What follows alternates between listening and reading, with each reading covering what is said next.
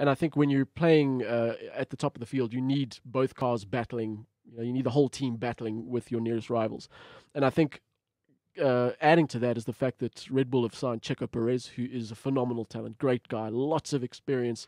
The way he managed his electronics failure on the way to the grid yesterday was marvelous. What happened was he was on his way on the warm up on the formation lap, and his electronics failed. His car cut out completely. He had no radio, had no comms with the pits, and he managed the process himself. He managed to get that car restarted on his own, where a lot of other drivers would have been like, oh, well, the car's poked, I'm getting out. Wow. So that's the level at which this guy operates. He's a proper competitor, and he's got a lot of experience.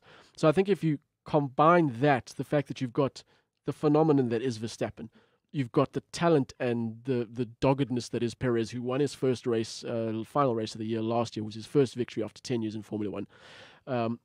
Perez started the race yesterday from the pit lane, finished fifth. So he's a phenomenal driver, and he's getting used to that Red Bull. So I think Red Bull are a real threat because they've got two very, very capable drivers in a car that's closer than it's been to Mercedes-AMG for a very long time. Across a number of seasons, they're getting closer. They've proved it in qualifying. We saw it in the race yesterday, how close Verstappen and Hamilton were. So you've got these two Red Bulls, very quick, in the hands of very capable drivers, against sort of 1.5 Mercedes-Benz, if I could put it that way, because Bottas isn't always in it. Yeah, he isn't always in it.